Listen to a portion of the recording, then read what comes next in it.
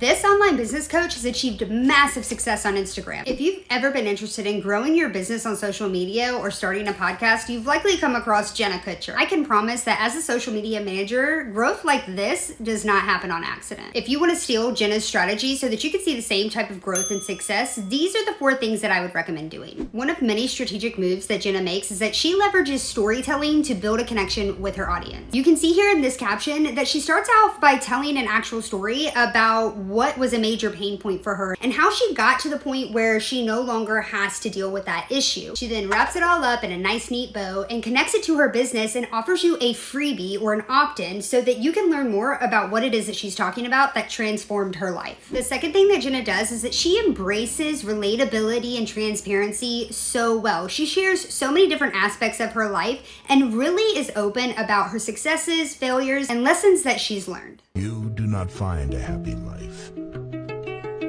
make it. Next, Jenna's really good at selling the dream. She blends her educational content with inspirational content to show people that their dream can become reality. And finally, Jenna has done a killer job of building a community that she actually values. She goes to them for their opinions. Take this post, for example. She asked them to pick out what her cover art would be for her podcast. She has done such a great job of building a community that actually trusts her and is willing to invest. Be sure to screenshot all of these takeaways from Jenna Kutcher's strategy so that you can implement them yourself.